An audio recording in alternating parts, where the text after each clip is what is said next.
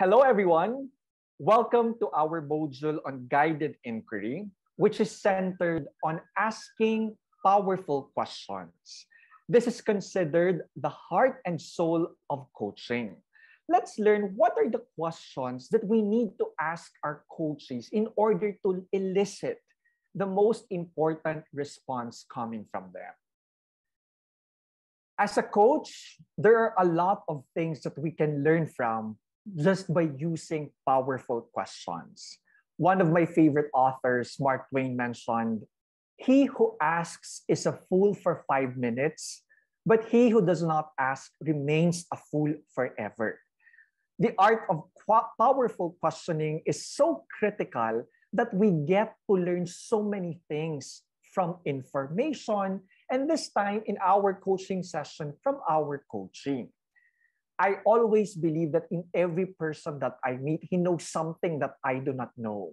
And when I'm very much interested to know things, I ask a lot of questions, even if sometimes I would look foolish on that note. Sabi nga ni Ramon Bautista, the only stupid question that one person will ask is the question that is never asked. Because this can leave us clueless. We lost that opportunity to be able to be well informed on something.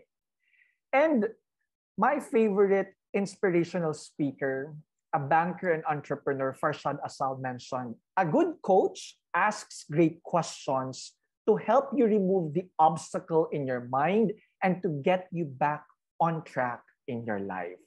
So powerful questioning is very important and a skill that will not only help the coachee, but it will also develop us as coaches.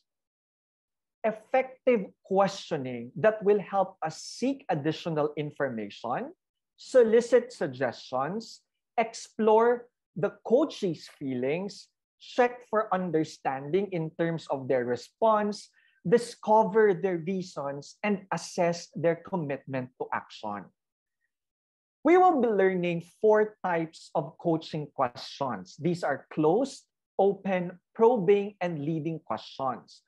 But a caveat, leading questions would be the questions that we will take sparingly.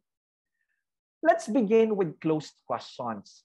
These are the questions that are easy to ask. Closed questions can be binary. It can be answered by a yes or no or a particular or specific response. Like, for example, when you ask, are you having a hard time with your new position? Is it hard for you to speak in front of a crowd?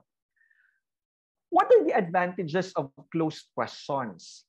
Mas madali yung pagtatanong, mas mabilis nating nakukumpara yung sagot ng ating coaching, there's a better reliability when it comes to data, hindi mo kailangan ng skills when it comes to questioning, pag closed questions ng ating tinatanong, at ang focus ng coachee ay talaga doon sa reply na ibibigay niya sa atin. But some disadvantages to closed questions would be, it can be boring for coaches kung mga yes or no questions lang. It will not provide us with data or answers that can help contextualize where the coachee is coming from, and we may miss out other areas if we will only ask closed questions. Closed questions can lead to binary answers or specific answers, but we can use them to, number 1, focus on the response of our coachee. So we can ask, are you satisfied with your progress? We can also use this to confirm what the coachee just mentioned. So your big problem is your scheduling in terms of time. We can also ask closed questions to keep both the coachee and the coach in agreement.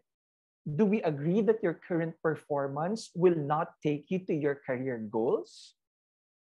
The third type of question would be the probing questions. For probing questions, this gives a chance to clarify statements made by the coachee.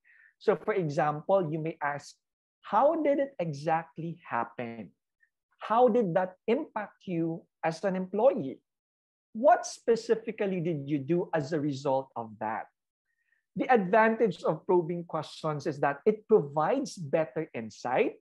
It can supply details and putting the answers in terms of context.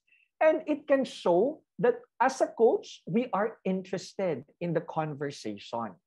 However, one disadvantage is that sometimes it can appear or sound threatening.